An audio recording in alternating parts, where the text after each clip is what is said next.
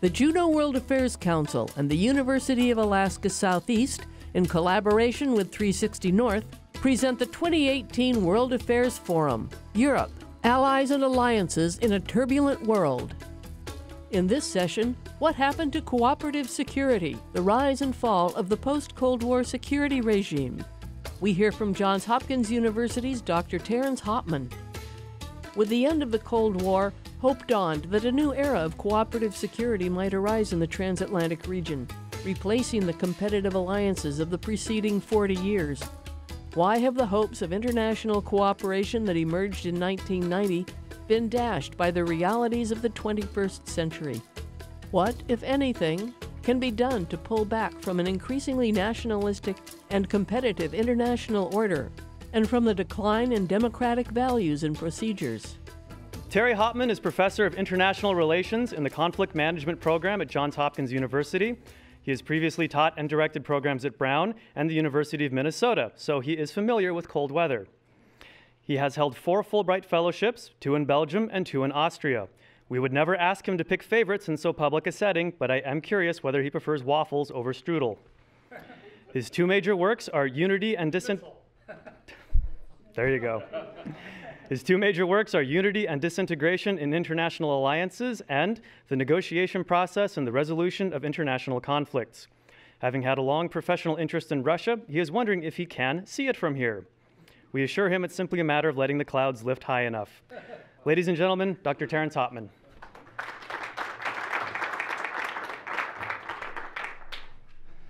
Thank you very much, Carl.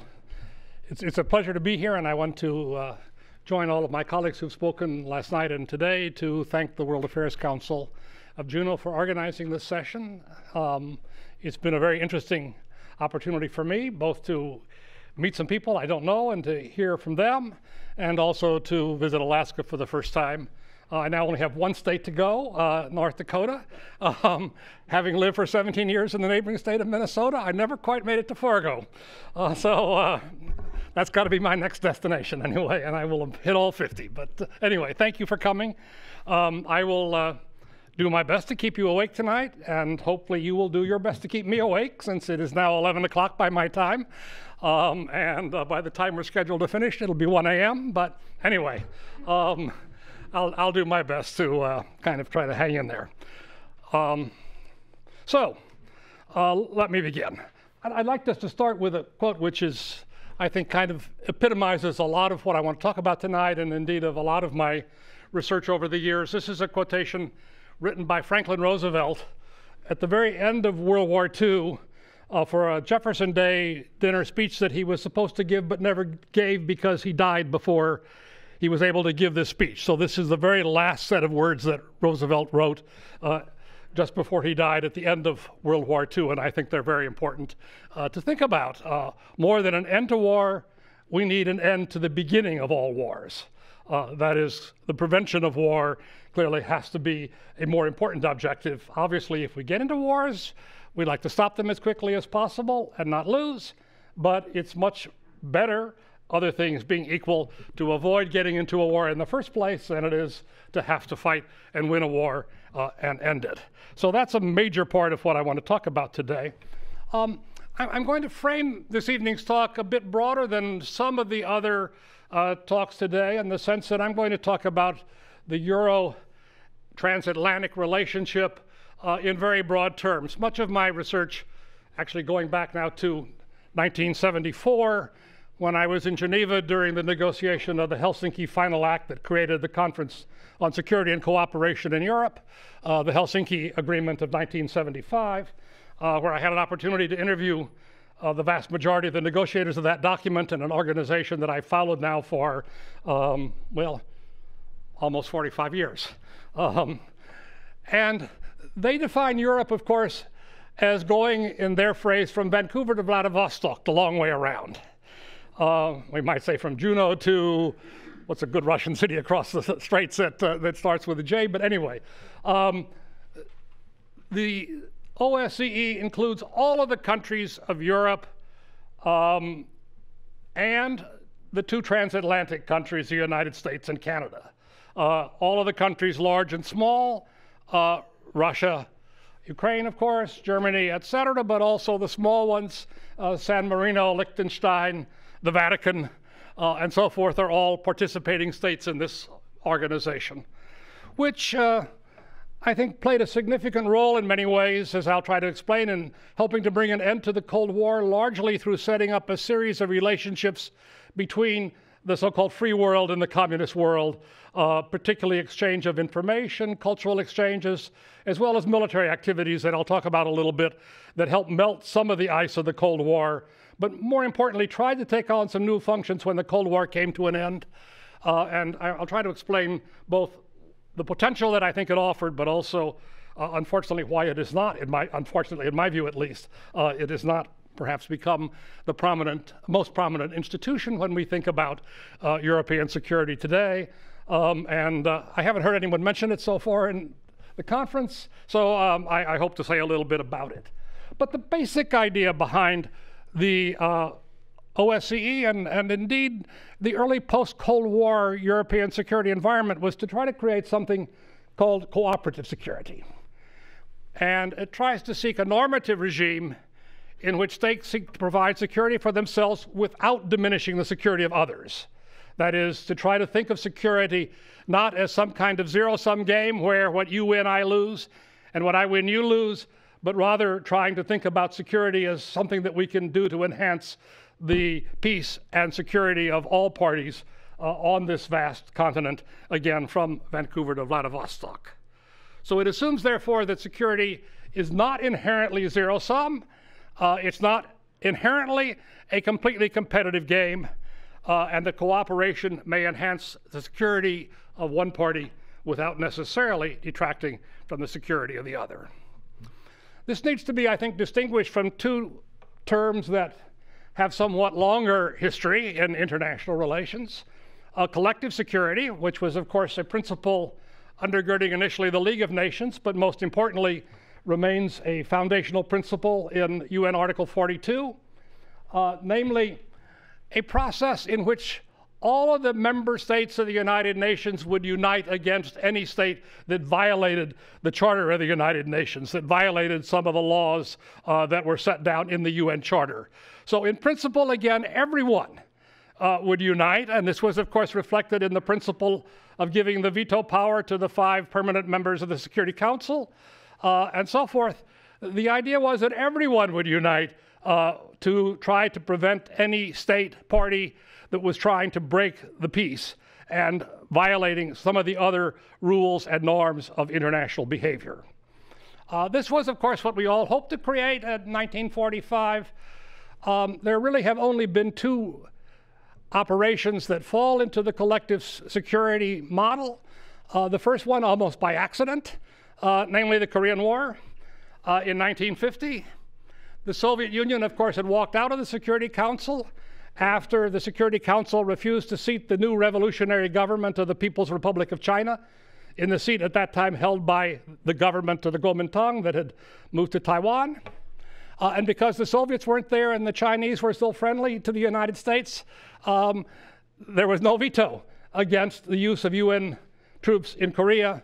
And formally to this very day, I was up on the DMZ just a few weeks ago in Korea, still they operate under the UN flag. There are US soldiers up there serving with the UN patch and in vehicles that fly the UN flag. This is still technically a UN collective security operation because there has never been a peace agreement, only a ceasefire to end the Korean War.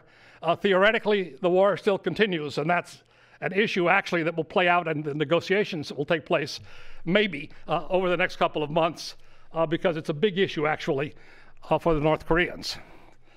The second one, of course, was again at a very unique moment in history in 1990 when one member state of the United Nations, Iraq, conquered a neighbor and essentially eliminated another member state of the United Nations, therefore violating the most fundamental principle of the UN Charter, namely the rights of sovereign states to exist and to be independent of foreign domination. And of course, at the very end of the Cold War, we had that very unique moment also when one could get enough consensus in the Security Council that no one vetoed the Persian Gulf operation. and therefore technically the Persian Gulf War was still also fought under a UN mandate and was fought by a very large coalition of countries, which very much differentiates it from the Second Iraq War, which did not have a UN mandate, of course, and which was fought by a much smaller set of countries and led almost entirely by the United States. The other process which we've seen more often appearing in international relations is collective defense. Actually, American politicians usually use the term collective security to describe collective defense institutions like NATO, but that's simply wrong. It's simply a mistake. They are not collective security organizations. They are collective defense organizations in which a group of states unite together to provide a common defense against a common enemy. So the classic alliance systems constitute the process of collective defense. So again, we have collective security in the UN, collective defense, NATO, and the Warsaw Treaty Organization during the Cold War. And of course, since the end of the Cold War, the Warsaw Pact is dissolved and NATO has become enlarged. But the Organization for Security and Cooperation in Europe, which started out after Helsinki as the Conference on Security and Cooperation in Europe, it didn't become an officially institutionalized organization until 1990, and it didn't change its name until 1995, though it was founded upon the principles of cooperative security, rather. The basic notion was that, again, states could cooperate to provide security. Got ahead of myself here on the slides. So again, collective defense, of course, has had a history which a number of the other speakers have talked about and will probably come up again tomorrow, somewhat more. But again, the two alliance systems that existed during the Cold War, the Warsaw Treaty Organization collapsed in 1991. And NATO emerged, therefore, as the sole alliance in the transatlantic and European relationship. But, alliance against whom? Because there was no other alliance over there at that time. And in the early post-Cold War years, NATO had a very difficult time, I think, defining its new role in this post-Cold War security process. And it's still in some sense struggling with that today, although obviously more recent events have made it take on a much more classic form than it did originally. But at least in the early post-Cold War years, particularly in the 1990s, NATO tried to restructure itself in a relatively liberal and open fashion. It did expand eastward into Central Europe, but it did also create the Partnership for Peace, which brought in most of the former Warsaw Pact countries into the Partnership for Peace, and even some of the European neutral and non-aligned states participated in the Partnership for Peace, and Russia did as well. And they all had offices in SHAPE headquarters in Mons, and there were a set of cooperative and consultative relationships set up within the NATO framework that actually embraced most of what had been the Warsaw Pact and NATO for those early years. And as I think Maya mentioned earlier today, there was even discussion at that time that maybe someday Russia would qualify for membership in NATO, in which case the distinction really between NATO and particularly the OSCE would have largely disappeared, presumably. And indeed, moving towards that process, we created in the 1990s the NATO-Russia Council out of the NATO-Russia Founding Act. Again, a series of a Russian NATO office set up in Brussels next to the NATO headquarters, in which Russian and NATO diplomats could discuss issues of security together and try to think again about security in common ways and think about ways in which we could cooperate in enhancing security. On the other hand, Russia at the same time also formed what was initially called the Commonwealth of Independent States, which brought together mostly the former, in fact entirely, the former Soviet republics that had broken up and become independent and sovereign states in December of 1991, although several of those did not, in fact, join the CIS, Georgia and Ukraine among them. And then later it's formed a somewhat even smaller alliance group called the Central States Treaty Organization, which is a kind of much smaller recreation or attempt to recreate something of what was left of the Warsaw Pact in the post-Cold War period. The OSCE, again, had been around since 1975, and again, it was formed around the Helsinki Final Act, which was signed in Helsinki in 1975, though most of the negotiations took place in 73 through 75 in Geneva, when I happened to have been a fellow at the Carnegie Endowment in Geneva and had an opportunity to interview most of the negotiators who ended up drafting the Helsinki Final Act. The Helsinki Final Act attempts to provide a normative framework. A number of other speakers have talked about the importance of norms. The OSCE is kind of the preeminent normative institution. It has no legal status. The United States particularly resisted early efforts to give it a legal status or a legal personality. In 1992, the Germans and the Dutch tried to, and the French tried to, again, give it a legal personality. The United States, actually, under the Bush administration at the time, somehow thought this was a plot to force the United States out because it couldn't pass a 67-vote majority in the Senate, and if it had a legal status, it would have to be a treaty.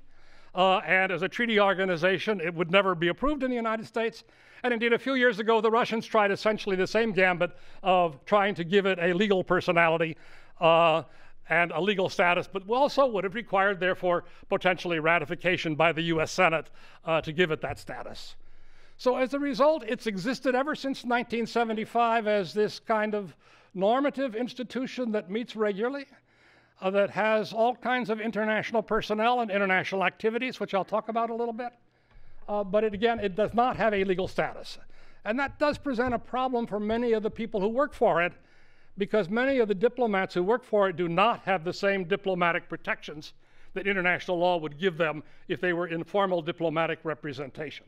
They are not, I mean, many of them are ambassadors from major countries on second assignments, but nonetheless, they do not have the normal protections of diplomatic service, even though there are literally hundreds or even thousands now of personnel serving throughout the entire region for the organization without these protections. But this is, again, therefore not a set of laws. It is a set of norms about what states ought to do, and it sets a set of expectations for what international behavior ought to be like. Again, an emphasis on the word ought and norms rather than laws, because again, there is no enforcement or punishment associated with violation of these norms. The Helsinki Final Act began with a decalogue of 10 principles. 5 of them I'll mention because they're of particular importance. The first is an agreement for the non-use of force in all aspects of international relations among the 57 now participating states, who are participants, not members, but participants. Again, a legal distinction insisted on by the United States. And so people wouldn't get it mixed up with a legal institution. But at any rate, non-use of force against other participating states. Respect for the territorial integrity of states. Respect for human rights and fundamental freedoms.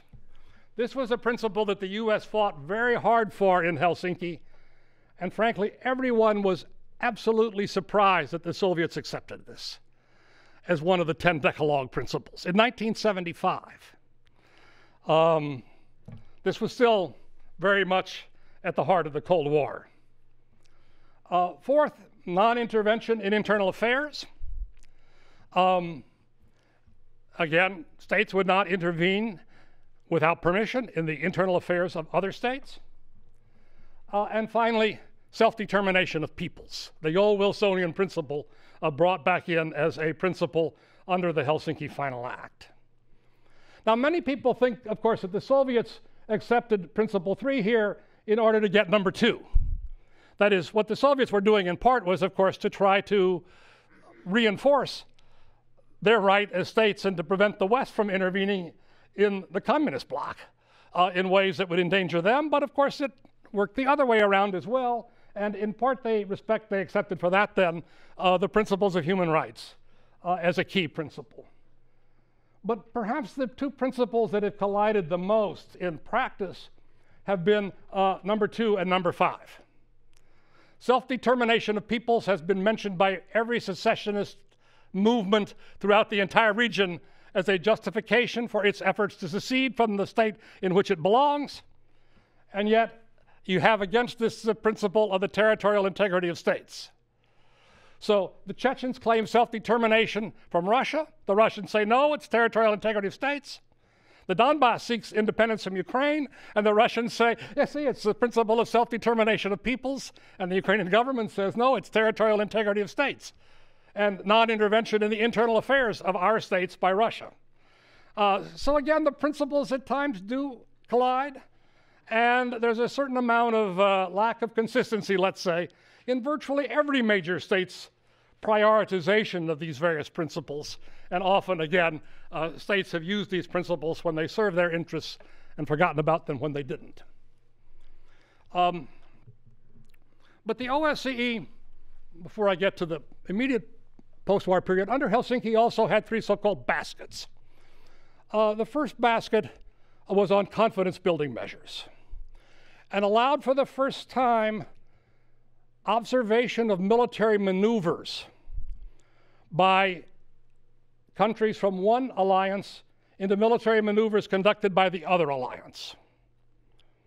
The idea here is that this would prevent a surprise attack, that no country preparing for a surprise attack would invite its potential targets to observe its preparations for an attack. That would be militarily crazy. And if you didn't announce that you were doing a maneuver and you detected through satellites or some other intelligence means activities that looked like military maneuvers that hadn't been announced, and if people hadn't been invited, then that would be a real signal that maybe something really bad is about to happen. So what happened from 1975 on was that literally NATO military officers could observe Warsaw Pact maneuvers, and Warsaw Pact officers could observe NATO maneuvers, particularly the annual fall reforger reinforced Germany exercises that NATO held on the border or near up to the border with Eastern Germany. The second basket, which has kind of disappeared in importance, was on economic and environmental cooperation, but it did allow the opening of much more trade between East and West.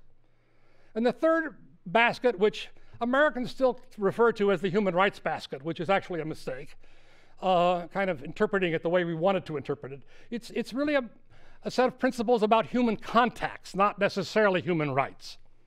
But these, I think, were more important than just about anything else in bringing an end to the Cold War. Suddenly, the Bolshoi Ballet could come to the United States. Louis Armstrong and other American jazz groups could go to Moscow and Leningrad and elsewhere. We had Fulbrights for Soviet students to come to the United States, and American students could go study in Soviet universities. Perhaps of greatest importance was that family visits were expanded between Eastern and Western Europe, particularly between East and West Germany, and the East Germans had to stop the blocking of West German television and radio. The minute East Germans could see West German television, all of a sudden the reality of the difference between life in the DDR and life in the Federal Republic became very obvious. And that, more than anything else, I think, led to the cataclysmic event, which most of us interpret as coming out of almost nowhere in most of the history books, but really contributed to the rise of the movements of Charter 77, Helsinki groups in Czechoslovakia, Solidarity in Poland. They all referred to the Helsinki Final Act as their justification for existence and as their justification for legally opposing the government. And although it didn't completely prevent governments from cracking down on them, they all survived and continued to remain active throughout that decade of the 1980s, without which I think what happened in 1989 would have been impossible. And finally, at a follow-on conference in Vienna that was concluded in early 1989, they adopted the principle that citizens of any state could go to any other state without hindrance and then return to their home states. Well, the Hungarians decided that maybe Hungarians can go visit our former a friend across the border in Austria. As I visited with a Hungarian deputy foreign minister in 1979, and he said, look, the key to our foreign policy is just as it used to be in the old days, Ka and Ka, der König and der Kaiser, the Austro-Hungarian Empire. Today, he said, it's Kadar and König, why am I blanking his name right now? Anyway, the Austrian Chancellor. So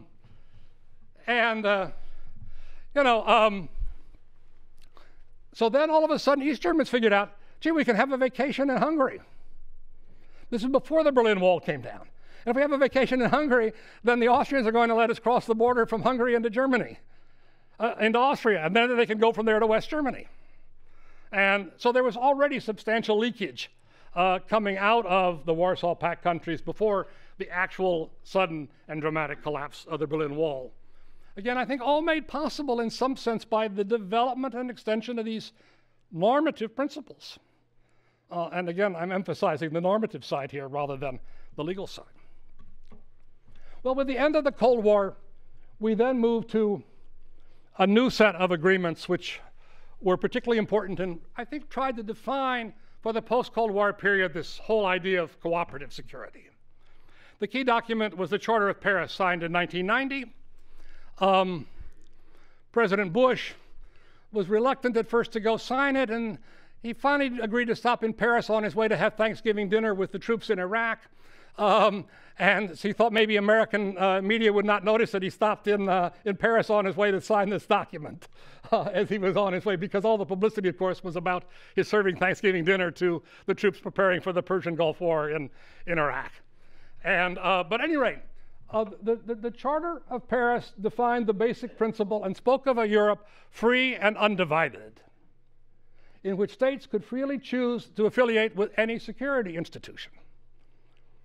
So here again we get, though, in this very nice normative principle, though, at least some potential contradictions here.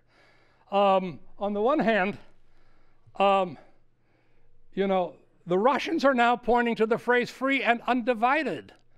Undivided. That means you can't divide Europe coming up to our border. You agreed to that at Paris. And the West says, no, but any state can freely choose any security organization, so any state that wants to join NATO can join NATO.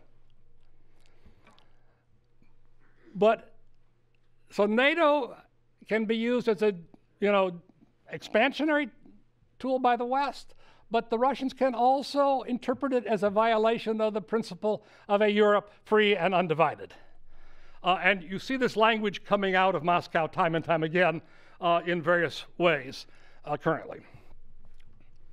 The other major document of 1990 was the so-called Copenhagen document on the human dimensions of security. And here we went beyond exchange of peoples and all kinds of things like that to literally embracing the fundamental principles of the so-called democratic peace. That democracies are less likely to go to war with other democracies. That democratic governance everywhere in the region will produce a region of peace. And furthermore, that market economies will also open up economic markets and exchanges, which will also create interdependence and produce peace. So the Copenhagen document really kind of embraced the entire liberal idea of institutionalized international relations for the post-Cold War period. Again, the Russians signed it. I'm sorry, the Soviets signed it. This is still 1990. Gorbachev signed it. Gorbachev went to these meetings and signed these things himself, which is one of the reasons why he's now one of the most hated people in Russia and one of the most popular in the United States among Russian leaders, I think. But anyway, so we have this whole idea again of the democratic peace and of cooperative security. At the same time in 1990, we also developed much more in the way of arms control. The Conventional Forces in Europe Treaty was signed then as well, a series of negotiations which I also studied from 1975 until this period. Nice excuse to go to Vienna every year and interview all the delegates. as Carl suggested in the introduction, I've managed to find various excuses to go to Vienna almost annually since 1974, including several sabbaticals there, 3 of them actually. Yeah, one of them was paid for by the University of Minnesota. The other 2 were on Fulbrights. But anyway, always to work on either of these 2 projects. The CFE treaty limited strictly 5 major categories of weapons and equalized them between NATO and the Warsaw Pact countries. To create a conventional balance and therefore to respond to the Western criticism, we need to supply NATO with nuclear weapons to be able to counter the conventional superiority of Soviet forces on the other side, or Warsaw Pact forces on the other side. A great idea. Of course, when the Warsaw Pact dissolved, and many of its former members became members of NATO, you had to rework it. And we've had a hard time reworking it, and the Russians finally several years ago, actually shortly after the invasion of Georgia, withdrew from the treaty altogether. Which was, in my view, a major loss, though, for European security.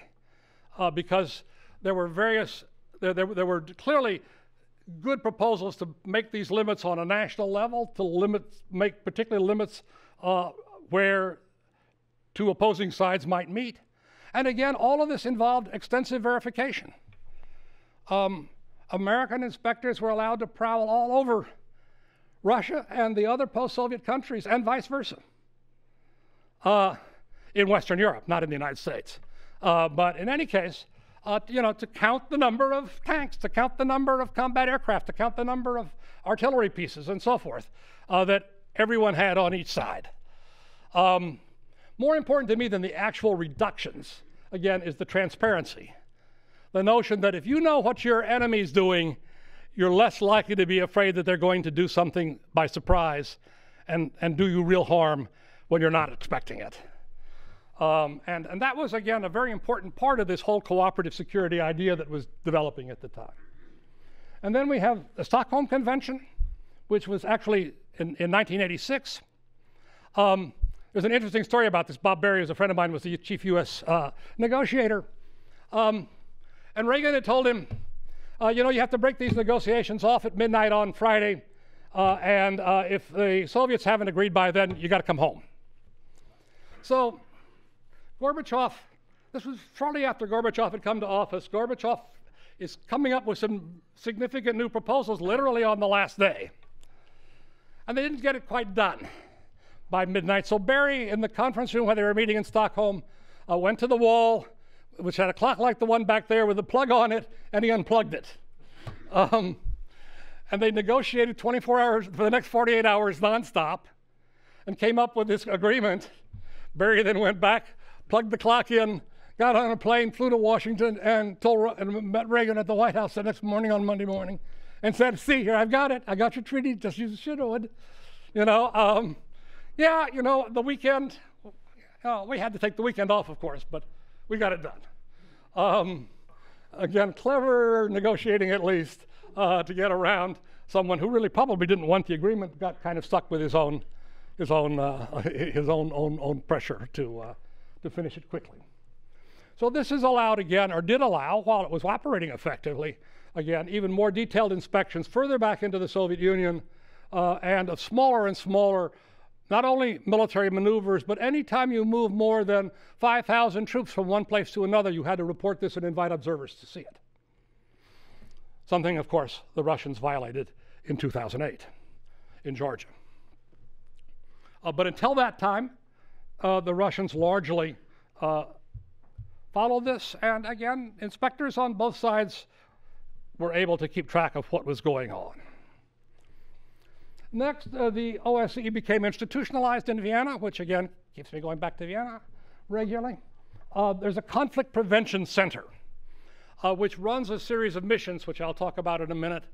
But the idea basically is to look for early warnings of potential conflict and to try to engage diplomatic activity before the violence begins rather than after the violence. Hasn't always worked that way, but that's the basic idea behind it.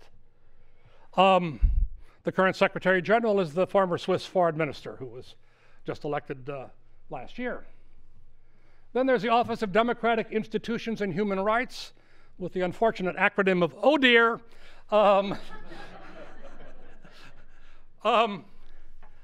which was, again, founded in 1992 to observe elections in all participating states. They observed the Russian elections last week, and the preliminary report is out, although the final report will probably take a few more weeks before we see the detailed report. They basically found that the actual administration of the election was pretty good. On the other hand, they noted that there was no competition, that an election without serious competition is not really a serious democratic election. Now, the Russians complained for a long time, gee, you're doing all of your inspecting in the East, you know. So they began inspecting in other countries.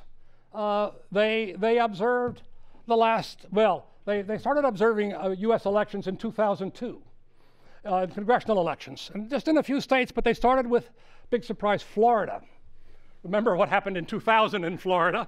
And so they thought Florida was a good place to start if you want to look for possible violations of American election laws. And they've monitored national elections in Florida, every major election since then, every 2 years since then. And they monitored in 8 states, I believe it was, the most recent US presidential election. Again, they had tremendous criticisms of the media roles and control of media and a variety of other things, so technically they said the election was conducted pretty well. They had a little standoff with the state of Texas. Texas doesn't allow foreign observers into polling places, and yet the ODEAR agreement, all states have agreed to allow inspectors into polling places to be sure that no one's stuffing the ballot box. Texas won. They didn't get into the ballot, to the polling areas to see the counting of the ballots in Texas, but they did in a number of other states during the election. Then there is what I think is one of the most important institutions, the High Commissioner on National Minorities based in The Hague. The first High Commissioner, former Dutch Foreign Minister Max van der Stoel, I've always thought deserved the Nobel Peace Prize. He did a fantastic job of mediating a number of conflicts in the Balkans and in the former Soviet Union throughout the 1990s. He is revered by the Albanian community in Macedonia, among others, for the significant work that he did to support the Albanians against an attempt to create a national Macedonian identity and impose it on the Albanian minority in that country. He was very much involved in settling the first conflict in Crimea. Most people don't know, but we actually had a conflict in Crimea between 1992 and 1996 that was actually fairly similar to the recent one, but it never turned violent, in part because Max van der Stoel was meeting regularly with the leaders in Crimea and in Kiev, and trying to negotiate a settlement, which he did, which allowed Crimea a great deal of autonomy within the federal territorial integrity of Ukraine. Tried to reconcile the principles of self-determination by giving regional autonomy with the principle of the territorial integrity of states. And it worked for, well, it worked for almost 20 years. It fell apart for a variety of other reasons that we can talk about. I went to Ukraine at this time last year. Talk about that in the question and answer period, if you like, a bit more. So his major role, he can go, he's got a very small staff in The Hague, about 10 people. But they can go any place, anytime they want without the permission of the host government. Very surprised that the United States agreed to that, actually. But the High Commissioner, who's the former Italian Secretary General of OSCE, can go anytime there's a minority issue. So, for example, in Macedonia, there would be a demonstration against the Macedonian language university in the heavily Albanian area. Some stones would be thrown, maybe a policeman would be shot, or maybe a few demonstrators would get stoned, and van der Stoel would be there at 7 the next morning and having meetings with the local people. I mean, his idea was the best way to prevent war from escalating is to get in quickly at the local level and to get the parties to this conflict together to talk with one another before the conflict expands. And he did that dozens of times in Macedonia and in many other places, in Bosnia, in a number of other countries throughout the region, and played a very important role in that respect. Next, there's the Permanent Council, represented by all 57 participating states, at the ambassadorial level to make major decisions. They meet weekly in the Hofburg Palace in Vienna. Interestingly, in the context of our discussion earlier about the European Union always caucuses the day before every plenary session, and the European Union has agreed that the country that holds the chairmanship of the EU speaks first. Any other EU member state that wishes to have a special interest that might deviate a little bit from the EU position may speak afterwards, but only after the EU chairmanship has had a chance to speak. And so in fact the EU has effectively now become a majority within the Permanent Council and has used it quite effectively in a number of cases also to deal with various kinds of conflicts. There's a parliamentary assembly of parliamentarians based in Copenhagen. And finally, a representative on the freedom of media who lately, for example, has been going around and exposing numbers of cases of journalists being shot in Ukraine, in Russia, in Azerbaijan, imprisonment of journalists in Azerbaijan and elsewhere. Again, not able to do anything about it except, again, to expose it to an international audience that can then see what's going on in these various places. Now, they then created, I've really kind of mentioned these things as I go along here. Let me just say a little bit, actually, about one of the most interesting features of the organization. Its missions of long duration. The OSCE is the only organization that I know of that actually sends missions on the ground, permanently stationed in regions where there is a danger of conflict or where there has recently been a conflict, to try to assist the parties to resolve the conflict or to prevent the conflict or to engage in whatever kind of activity might be most useful in minimizing the degree of violence. These missions range from missions of about 4 or 5 people in most of the Central Asian countries to, I believe it's still close to 700 in Bosnia-Herzegovina, about 300 internationals and 400 locals, and also a very large mission as part of UNMIK, the UN mission in Kosovo, that, again, engages in a wide variety of activities. So there's structural prevention, the attempt to promote good governance and to essentially try to encourage states to observe the Copenhagen principles. I mentioned here Estonia and Latvia. Here we had 2 countries that had large Russian minorities, typically concentrated, Russian ethnic minorities, typically concentrated near the borders of Russia. After their independence from the Soviet Union, these 2 countries initially said, anyone who came after World War II is not automatically a citizen and does not have a right to vote. You can apply for citizenship and the right to vote, but you have to be able to take a language test. Remember, like the old language tests in the South in the United States. If you're a Russian speaker and you have to learn Estonian, which is part of the Finno-Ugric group, has no linguistic relationship to, I believe, any other Indo-European language, it ain't easy, particularly because lots of these people were elderly people, and I know as I get older too, I have a harder time with foreign languages than I did when I was younger. So the idea was, again, how do you give civil rights to these people and get them the right to vote? And they made a major effort to do that, again, with the help of the EU, because essentially the EU said if you don't cooperate with the OSCE, you're never going to make it to the EU. In fact, that worked, though there are still some problems in the Narva region of Estonia, for example, but far less than there were before. Macedonia was, until recently, the kind of poster child of conflict prevention again. Macedonia, the Greeks denied its name. It claimed Macedonia is part of Greece. The Serbs to this northern border, people thought might invade it, just as they were at that point invading Croatia, or trying to keep control over Croatia and Bosnia-Herzegovina.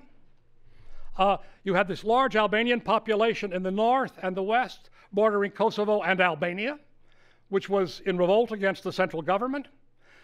Greece boycotted them on the south, And Bulgaria was kind of, though they said Macedonian is really Bulgarian too, right?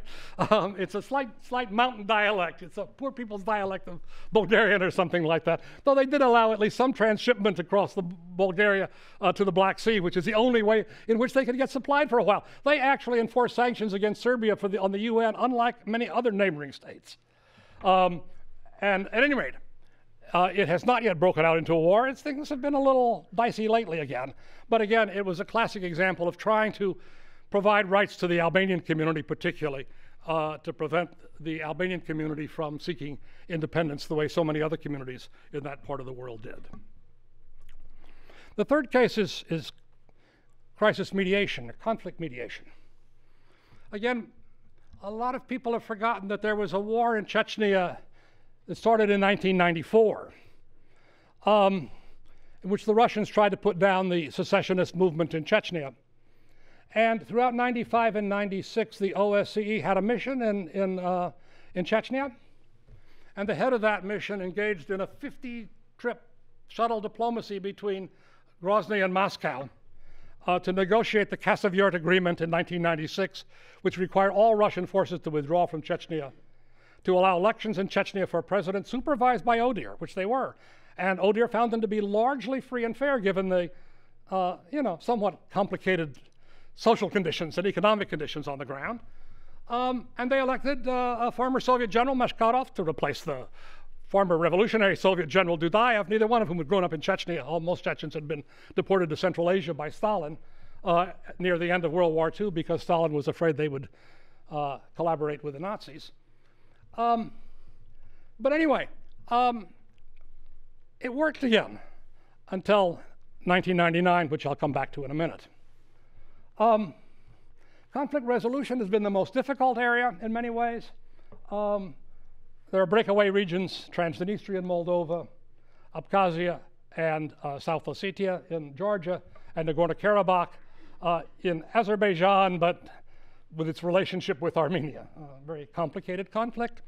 They have missions there. They've tried to work on these. They've set up processes to negotiate. So far, we haven't resolved any of those conflicts, but at least they haven't escalated very much since the early 90s.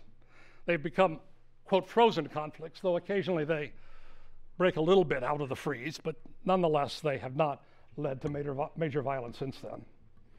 And finally, of course, one of their major activities has been, along with the EU and the UN, to work in Bosnia and Kosovo, particularly on the political side of helping to develop political parties, modern electoral systems, and other kinds of activities like that that would help these countries become democratic and peaceful countries. Again, there have been difficulties there, but the situation could have been an awful lot worse, I think, without their presence. Well, what happened to all of this? I mean, this was this grand vision of the liberal international order. You know, peace, democracy, conflict resolution, all of these things that we really hoped would make a real difference in the world in those rather heady and optimistic days of the 1990s. In my view, the transition began largely in 1999. I'm going to date a little bit earlier than Maya did this afternoon at 2008, in part because of some personal involvement in a couple of these things. But to me, in many ways, 1999 was a critical turning point.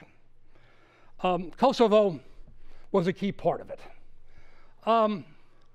The Russians, of course, had long supported Serbia and Serbian domination of Kosovo, and most of the Western countries supported Kosovo independence.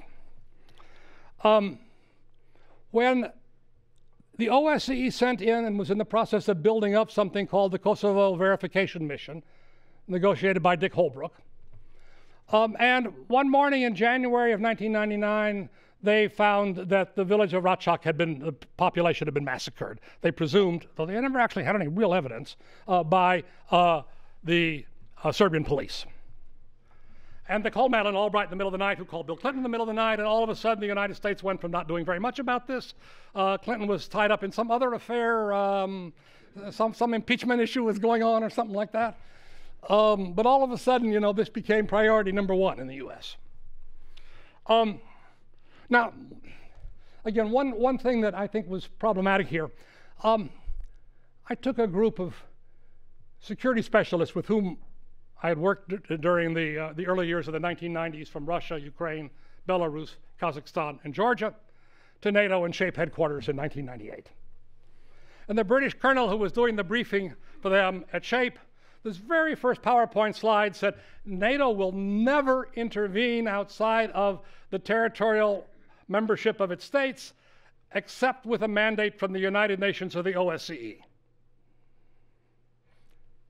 Written there in big, bold letters across the top. Well, in early 1999, he happened to be making a tour of the United States with a couple of his colleagues trying to essentially sell NATO to American universities, and happened to be speaking at the center that I directed at the time at Brown on the day the Kosovo War began. And because the war had just broken out and we had these 3 senior NATO officers there with this guy leading the group, of course, all the local television stations came, and he said, of course, what was the proper thing to say from his briefing instructions and all that came from Brussels. But then we went up to my office to have coffee, and he said, my God, you know, I guess I'm going to have to rewrite that slide.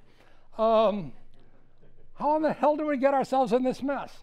And furthermore, he said, I'm an army officer, I'm a ground officer. You can't protect civilians on the ground by bombing Belgrade. You've got to send boots on the ground, which of course we never did.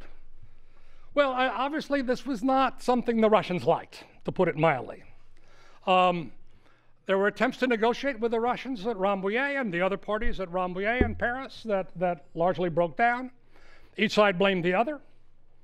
And from my analysis of it, there's good reasons that each side could blame the other.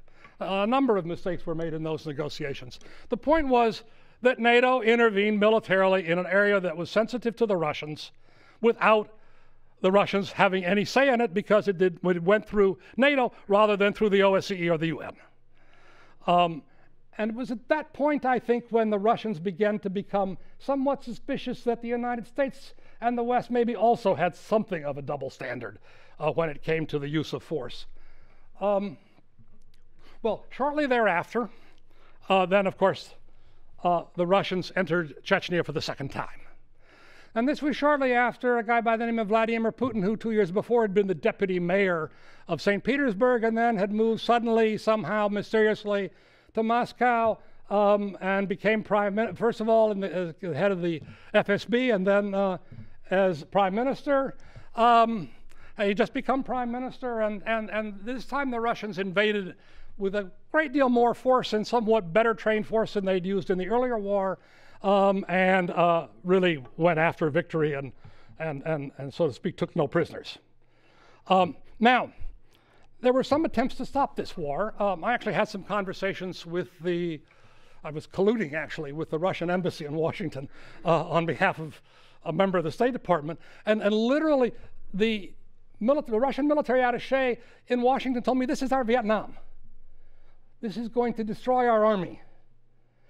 Can you figure out ways to help us get the OSCE to resolve? He's coming behind now. He's coming around his government, mind you, and kind of trying to hold out an olive branch to the United States and saying, help us out of this mess. Well, we then went to the OSCE summit, the last OSCE summit, where all heads of state came in Istanbul in November of 1999. I tagged along with about 250 other people with Bill Clinton. I didn't actually deal directly with Clinton, but through Strobe Talbot, his Russia advisor. And we tried to get the Russians to agree to reestablish the OSCE mission and reopen the OSCE mediation of the war in Chechnya, and to do a number of other things that the West wanted. And pretty much the NATO EU countries were supporting the United States in this effort. Well, at Istanbul, well, Yeltsin was drunk. He got very drunk at one point, and he and Clinton had some kind of a fight. I don't know exactly what happened, but literally Yeltsin left a day early, just angry at Clinton, and just got in his plane and flew back to Moscow. Foreign Minister Ivanov then basically agreed to everything that Clinton was proposing. Again, I mean, they made a whole set of very interesting concessions. But this was Thanksgiving week in November of 1999. On December 31st of 1999, Yeltsin is out and Putin is in. few weeks later, Ivanov is out and Lavrov is in. And, well, the rest, as they say, is history.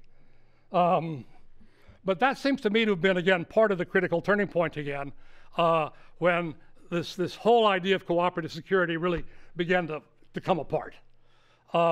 Again, there were warning signs along the way, but the 1990s were in general a period of fairly significant and important cooperation. So what happened? Well, the Russian narrative goes something like this. First of all, NATO and the EU moved eastward, dividing Europe, again, preventing Europe from being free and undivided into two camps. And in some cases, coming up to the Russian border. And again, when I did a series of security conferences with Russian security specialists in 1996 in Moscow.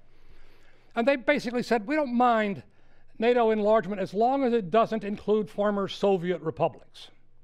So the entry of the Baltics was something they didn't like. The minute you began discussing Ukrainian and Georgian entry into NATO, again, to the Russians, this was one step too far. Now again, we can argue that they had a right, again, you know, they had a right to join, affiliate with any institution they wanted to. But on the other hand, politically, it was perceived in Moscow, at least, clearly as a threat. Secondly, they said the OSCE focuses only on what they called issues east of Vienna. That they were, you know, that somehow we were watching closer and had missions east of Vienna, but nobody was looking at the bad political things in the West. Maybe one of Putin's motives for actually making some bad things happen in the West was indeed to kind of counter this by saying, see, you too have your problems with democracy. We're not the only ones who have problems. Yours can get every bit as messed up as ours is. So then the US and NATO acted without consultation with Russia. And after 9/11, you know, invaded Iraq, entered Afghanistan. And the Russians, I mean, the 1990s for Russian citizens was a period of democracy, but things were so bad, so much money went to a few individuals, to a few oligarchs. The average life for the average Russian citizen collapsed tremendously during the 1990s because the safety net was gone. Everyone before had food and a house to live in. After 1991, lots of these things disappeared for a lot of ordinary people. While other people were getting rich and driving Mercedes at 100 miles an hour through Moscow and essentially doing obscene signs at people they almost were running over and things like that. The Russians interpreted in the 1990s democracy means anarchy. Democracy means anarchy. And the West is humiliating us. The West is being triumphalist. They're claiming they won the Cold War. No, we ended the Cold War. We took the initiative. Gorbachev did all these things, and you don't recognize it. Now, again, you know, that's only part of the story, but it's important, I think, to recognize that they do have a story to tell, and it's important to listen to that story if we're going to actually try to improve relations with them at any point, not just by saying, yeah, I'm not going to say anything bad about Mr. Putin, but rather by saying, you know, what went wrong then, acknowledging what went wrong then, and saying, how can we make it better now? But at any rate, they felt humiliated, and along comes Putin and says, he can make Russia great again. And in the eyes of most Russians, as we saw last Sunday, he's done it. He's made Russia great again. The economy's improved thanks to oil largely, and you know, and it's dipping now that oil prices have gone down. But thanks to oil, you know, he got lucky, and the economy improved a great deal. The standard of living has improved. Beautiful new churches built all over the place. Lots of other wonderful things happening that he can claim credit for. And furthermore, Russia is now respected as a great power in world politics, and you know, that's what he wanted. He's gotten some respect after 10 years of humiliation under that stupid Mr. Yeltsin, in his view. So again, this plays very well for the vast majority of the Russian citizens. Well, the Western narrative is, of course, under Putin particularly, Russia became increasingly aggressive and authoritarian. It, for a long time, rejected international election monitoring. I think last Sunday's election was the first election in 10 years that ODIHR was allowed to monitor in Russia. They opposed the intervention of Western human rights groups as being intervention in the internal affairs of Russia, which in some sense it was. Basically, the major Western narrative, though, I think, has been the Russians keep trying to restore not the entire Soviet Union, but at least their right to protect and bring back into the fold ethnic Russians living outside of the Russian Federation. So you look where they've gone in Georgia, you look where they've gone in Ukraine. They've not tried to take over all Ukraine. There were only 3 oblasts of Ukraine that had a majority of people who identified in public opinion surveys a couple of years ago as ethnic Russian. All the rest had a large majority identifying as ethnic Ukrainian. They were Crimea, Donbass, and Lugansk, the breakaway regions. And so they claim this right again to be protecting Russian citizens when Russian citizens are being attacked, or Russian ethnic citizens, but real Russians. Again, it's an appeal to a nationalism, an old-fashioned nationalism, but again, they've used this as a criterion, as a justification for intervention in newly independent states. And so they've intervened in the secessionist conflicts in Moldova, where the 14th Army was stationed in Transnistria, which allowed it to break away from Moldova, in Georgia in 2008, and of course then in Ukraine in 2014, taking over Crimea and supporting the separatist movements in Lugansk and Donetsk. So to the West, this is aggression. To them, this is protecting the Russian people and the rights of people that were somehow being oppressed under the post-Cold War order. So the problem is, the overall problem then, it seems to me, is that, interestingly enough, coinciding more or less with the turn of the millennium. In fact, literally, Putin took office on January 1st, 2000. The OSCE Istanbul summit, where things fell apart at the very end, was November of 1999. But from that time on, these ideas and principles of liberal institutionalism have lost some of their appeal. They've lost their appeal in international relations to the Russians, but as a result, what have we done in the West? We've largely imitated those by also referring back to the principles of realpolitik and saying, we have to deal with these problems with military force. All these guys understand is force. Diplomacy doesn't have any role to play here. It's all about proving who's stronger. And particularly again now, particularly with John Bolton, not one of my favorite people, I must admit, and I've met him a couple of times, and anyway. I'm thinking about New Zealand, but anyway. This competition, these guys, what is interesting is that Trump and Putin, Bolton and Lavrov and others essentially share this kind of Hobbesian 19th and early 20th century view of international politics. Every state out for its own interests. Security is a zero-sum game. It's all competitive, and you win or lose. And it's as simple as that. And you better win rather than lose. And if both sides hold those views, then of course each one reinforces the other's belief that the other one is the bad guy. We get in what's called security dilemma by international relations scholars, where each one builds up its security to defend against the other, and that makes the other feel more insecure, so they build up their security to defend against you, which makes you feel more insecurity, so you build up your security to defend against them, and it becomes this kind of ladder of continuing escalation until at some point it explodes. Either that or it comes to an end the way the Cold War came to an end. But in any case, this whole idea, I think, and again, to me, international relations is very much not just about power, but it is about ideas and beliefs and perceptions of the world. And, theories of international relations to me are not like laws of physics. They're not immutable laws. States behave according to the international system the way they believe it works.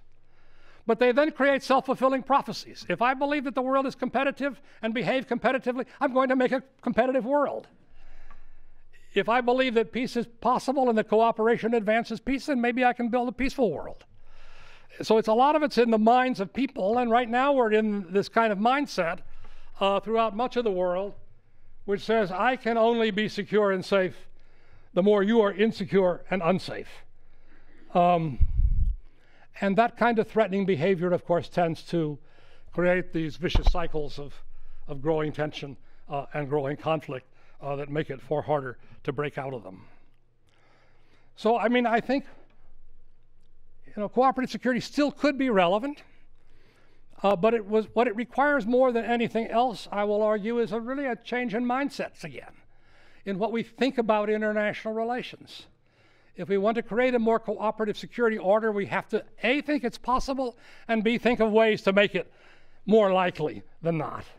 And we need to put our efforts into that rather than just into planning better defenses and better wars. Not that we shouldn't be prepared if somebody attacks us to defend ourselves. I'm not arguing against military force or defense or even the roles of alliances, but I think at some point we've got to still figure out how to get beyond that to a different kind of international order that does not depend on the threat of force to survive. One of the reasons I think the OSCE is valuable still, even though nobody knows about it. How many of you had ever heard of the OSCE before? I'm just curious. All right, well, okay. Half of you, roughly. Okay.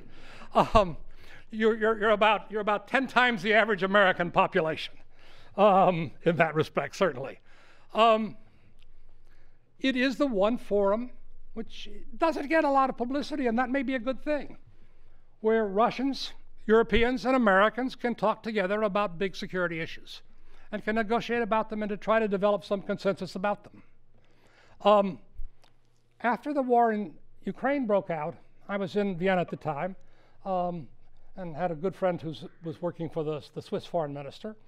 And the OSCE was trying to negotiate with the Russians, sending in the special monitoring mission, which today has 700 personnel on the ground in eastern Ukraine, observing and reporting on the fighting in eastern Ukraine. They can't do anything about it, mind you, but they report on it daily, on the number of events and violations of the Minsk ceasefire agreement that they get. And they get hundreds of them every day, in many days. They had 6,000 in 1 week in December, violations. But the idea that the Russians would allow this, seemed unthinkable. Frankly, the American delegation had thought it just couldn't be done. But the Swiss foreign minister, who's now the Secretary General of the OSCE, who'd been a former, I believe, Swiss ambassador to Russia previously and spoke Russian, negotiated all night with the Russians and convinced the Russians to agree to this. The Russians, 57 countries operate by consensus. Technically, the Vatican could have vetoed it, or Monaco could have vetoed it if they wanted to. They never have. Most vetoes come from Russia or the United States, not surprisingly. But anyway, this was a remarkable act of just sort of very private, very personal negotiation and diplomacy by a very experienced diplomat who was able to convince the Russians. So we're, in a sense, 700 people in there to look at what's going on there. Now, there are, of the 700, there are about 40 Russians. As part of this group, they cooperate. They worked side by side with some 70 Americans who were there. One of whom got killed last year by his vehicle hit a landmine. Only casualties so far for the monitoring mission there. But there are over 700 people from 41 different countries now operating in eastern Ukraine, observing and reporting daily on what's going on. It hasn't ended the war, but it may have helped prevent it from escalating a little bit at least, and is a necessary mechanism if there ever is any consensus about actually abiding by the terms that the parties agreed to in February of 2015 in Minsk, Belarus. So, I mean, we can cooperate around some issues, but it requires skillful diplomacy. Not the threat of force, but what we need in these cases is better diplomacy. And in this case, largely the Americans had given up. Unfortunately, the Swiss and also the Germans played a very important role in that. Foreign Minister Steinmeier was also a major factor in persuading the Russians to accept this monitoring mission in eastern Ukraine, and to accept a number of other principles as part of the so-called Normandy format in which he participated with the Russians and Ukrainians in trying to develop a peace process there.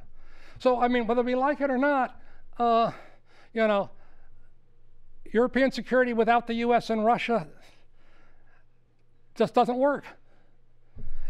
You know, for better or for worse, we've got to get all three parties together somehow, it seems to me, and try to come up with, again, increasing effort to try to get back to some of those cooperative processes that were instituted in the late 1990s in the aftermath of the Cold War without some of the disadvantages and problems that went along with them. We also obviously, you know, conflict in this region and the emphasis that the OSCE and other institutions like the EU have put on human security have also expanded the way we define security, not just as state to state, but group to group, ethnic group to ethnic group. Most of the conflicts now are as much internal as they are international. Ukraine is a kind of interesting combination in the Donbass of a civil war and an international war. Very mixed hybrid war, but very complicated in terms of who's actually leading the way. And this is true of a number of other conflicts. We were talking earlier about Nagorno-Karabakh, where again we have a similar situation of just who's leading the way and who's not. What role does the leadership in Nagorno-Karabakh have, say, relative to the leadership in Baku and Yerevan? Again, the OSCE is mediating. The OSCE has had since the mid-1990s plans for an OSCE peacekeeping force to enforce an agreement on Nagorno-Karabakh, if the parties can agree on the framework for an agreement. And they have actually 4 different plans for peacekeeping, which I've reviewed. You know, so it depends on what the agreement says, but they've kind of imagined the 4 possible kinds of agreements that might come out and develop peacekeeping plans for each one of them. But of course, they would call on NATO and the EU to provide troops and other kinds of things to actually carry out a mission. But again, if it happened, it would be the first OSCE-run peacekeeping operation rather than the UN. But we also therefore need, I think, to think about comprehensive security. That is, the security of international relations, the security of states and of peoples within states, particularly persons belonging to minorities, and indeed about human security. And again, I think we need to focus on I'm going to skip this because we're kind of running out of time here. We need to focus on a number of things to try to avoid some of these problems. So the challenges, again, not all that dissimilar to some of the challenges that the EU faces, include obviously the divergent and conflicting narratives, in this case even more conflicting and diverging because we've got the United States and Russia thrown into the mix along with the differences within the EU countries. And the breakdown of the post-war consensus, post-Cold War consensus that was in the process of building an international security regime. We need to make some progress on resolving the frozen and untractable conflicts in Ukraine, Nagorno-Karabakh, Georgia, Moldova, Tajikistan, Uzbekistan, Kosovo, Macedonia, and Bosnia-Herzegovina, to mention just the most important conflicts that are still going on. To some degree, most of these, with the exception of Ukraine, not regular violence, but nonetheless all still waiting for some kind of long-term political solutions or having political solutions that have not been well implemented. But at the same time, we're faced with decreased confidence in multilateral institutions. President Trump has said time and time again that he prefers bilateral arrangements and not multilateral arrangements. So we're going to deal with Russia and then separately, and then with Germany, and then with, you know, each country separately. You're going to have a separate, you know, kind of security arrangement with the Belgians and maybe a separate one with the Vatican as well. You know, I mean, this doesn't make sense. Again, what we need is, again, I think some kind of collective idea about security, again, to kind of reinforce the role that multilateral institutions can play. But again, another issue and challenge that a number of people have talked about, because it particularly challenges the principles of the Copenhagen document, is the growth of illiberal political regimes appearing throughout the region. Particularly in Central Europe. Hungary was the most democratic country, relatively speaking, in the communist bloc. It is now the least democratic in the Western bloc. A kind of curious paradox, I think, in many ways. Hungary was the one country that was kind of fun to visit. Goulash communism, they called it. Or as one Hungarian once told me, the gayest barracks in the concentration camp. But anyway, this retreat from liberal democracy also undermines the liberal international regime as well, because the liberal international regime itself depends upon liberal democratic states working together to find solutions democratically to their common problems. So this retreat of democracy is also part of the retreat of the international order that emerged in 1990 as well. And finally, we have the breakdown of conventional and the nuclear arms control agreements. I didn't mention the nuclear agreement or the Intermediate Nuclear Forces Agreement, which I also spent a lot of time studying the negotiations of. Again, it appears now that the Russians are testing a medium-range cruise missile that is a violation of that treaty. And so again, and the United States is pulled out of the ABM treaty. The United States is pulled out of a number of other arms control agreements. The arms control regime, which had largely tried to keep the arms race under control, is gone. And arms races inevitably build insecurity. And the escalating arms race is part of the security dilemma, which again leads to more armaments, which leads to more insecurity, which leads to more armaments again in a kind of never-ending cycle. So the breakdown of these kinds of security regimes has become a serious problem. So again, to kind of conclude, what I think we need to do simply is to try to restore the central role of diplomacy. After all, Mattis said, if the diplomats don't work, I'm going to need more troops. And I'd prefer that he didn't need more troops and use a little more diplomacy. Again, that seems a little less likely given recent events in Washington, frankly. But smart power, which you mentioned as well. That is, rather than force alone, looking for diplomacy, but also trying to model by example, which has become a very difficult problem. I mean, my friends in the State Department are having a very hard time now going around the world telling other people about human rights violations, telling other people about mistreatment of minorities, telling other people that you've got to behave by the international rules. And, you know, almost everywhere they go, they're told, you know, hey, here's the mirror, you know. Who are you to tell us what to do? Well, I mean, and these people, I think, all believe in this international order, but again, because the political leadership is not giving them the support they need, they can't do what they need to do. We need to engage in more conflict prevention again. We need to learn better how to respond to conflicts before they turn violent. Again, I think the major innovation the OSCE made was to put missions on the ground of international observers who could try to deal with conflicts at the local level before they expanded. Having people on the ground permanently who are there as internationals, not as representing particular countries, but who get to know the culture and the political situation and the economic situation well enough that they can know when things are turning dangerous and can try to engage in diplomacy while things are turning dangerous before they actually turn violent. The entire US budget for OSCE missions would not buy one tank. Not one tank for the US Army. Not one tank. Which gives us some idea, I think, about the relative priority of the use of force versus diplomacy. We need to reinvigorate arms control. Again, stable arms regimes make escalation of conflict less likely.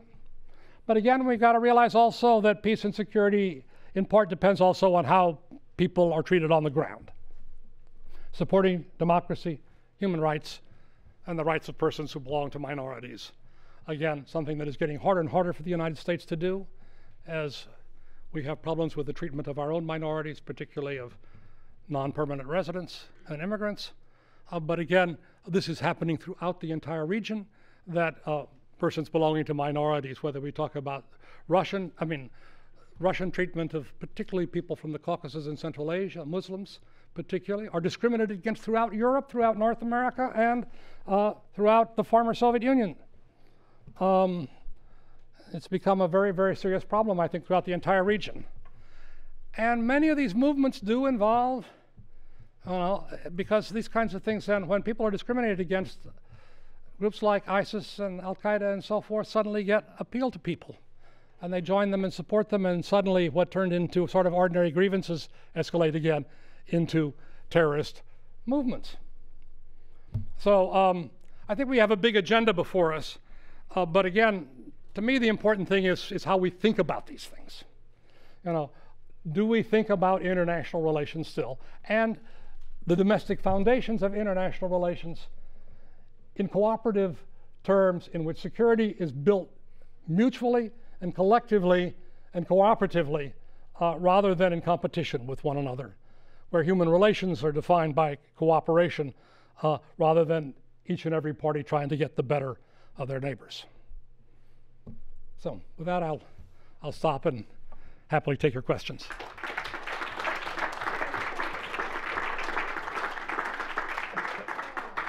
Let's do one or two.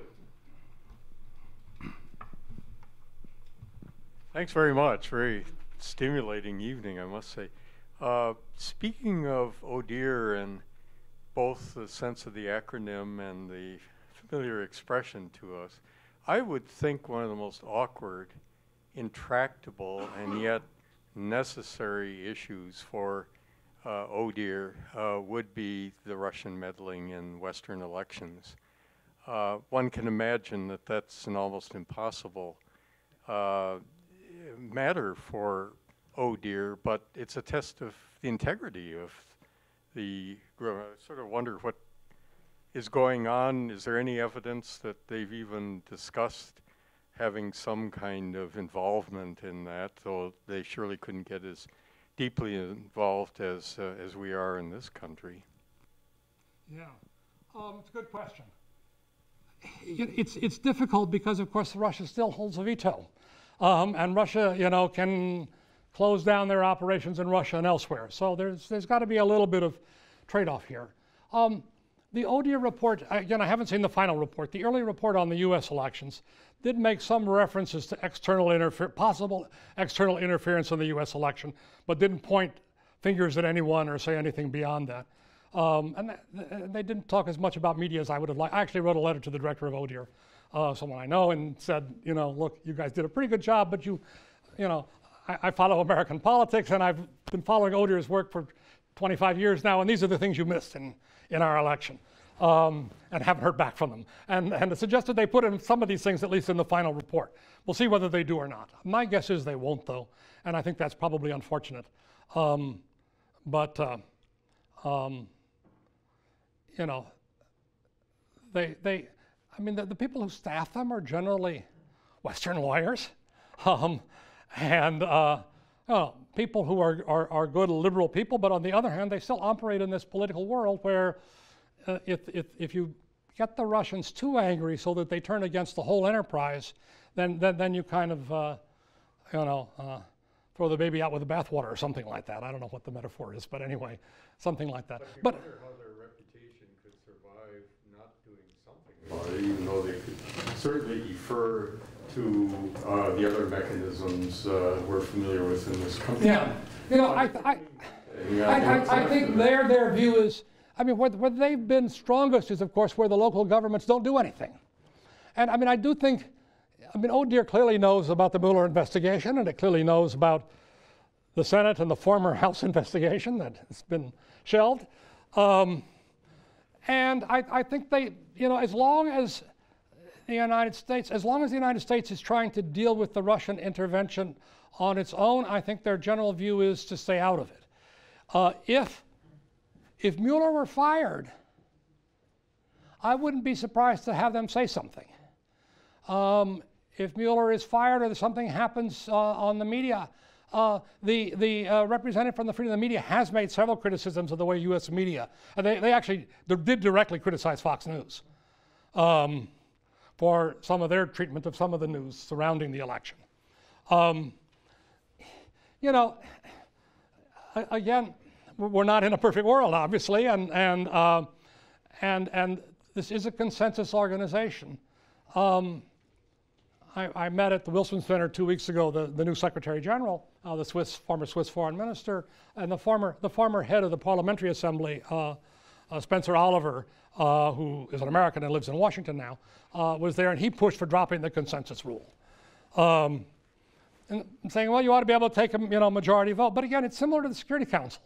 You know, if you abolish the veto, and you make a major decision that the Russians don't like and the Russians walk out, you kind of really lost the game in some sense, because you don't even have them as interlocutors anymore.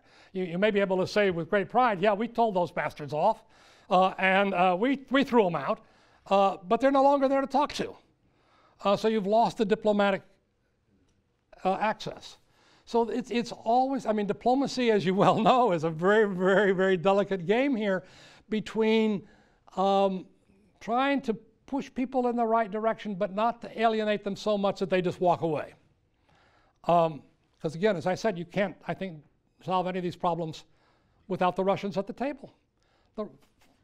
European security, Russia's a big problem. We all recognize that. But as we used to say in the 60s, if you're part of the problem, you got to be part of the solution, right? Berkeley phrase of the 1960s. And in this case, Russia's part of the problem, and they have to be part of the solution. But we can't just wish them away. On the other hand, we can't just kowtow to them too and say, oh, congratulations, Mr. Putin, you didn't do anything wrong. There's something really, really funny going on there, on the other hand. I mean, diplomacy is a much more nuanced game, a much more nuanced situation. You have to be as strong as you can without upsetting the apple cart, so to speak. And where that middle line is why we need experienced diplomats, which unfortunately we don't have very many places anymore. John Bolton is. He's an experienced diplomat, all right, right. But nuanced is not his specialty. Nuance is not his specialty at all. But I mean, in many places, I was in Korea with we do a field trip every year to a conflict zone, and we did Korea this year and met with a number of senior people in the Korean government and defectors from North Korea and so forth. But we also went to the U.S. Embassy where there's no ambassador. This is our major conflict. There's no ambassador. The conversation was off the record, so I can't tell you exactly what they told us, but we met to several senior people in the embassy there, and they finished by saying, we hoped you would tell us what's going on in Washington. We don't hear anything from them. I mean, this is Korea. We're in danger of getting into a nuclear war with these guys, and we not only don't have an ambassador, we have an embassy that's getting no instructions from Washington, as far as I can tell. I mean, what they told us was the stuff you could have heard from the Clinton administration or the Bush administration or the Obama administration or even the Reagan administration. I mean, they gave us the long-term lines of U.S. policy towards Korea. But what's this administration doing? Who knows? And on that uplifting note, thank you very much. That was Johns Hopkins University's Dr. Terrence Hopmann discussing what happened to cooperative security, the rise and fall of the post-Cold War security regime. The Juneau World Affairs Council and the University of Alaska Southeast, in collaboration with 360 North, presented the 2018 World Affairs Forum, Europe, Allies and Alliances in a Turbulent World, with support from AEL&P, Kerr Alaska Kensington Mine, DreamHost.com, Haight and Associates, Sea Alaska, the Prospector Hotel, and Wastman and Associates.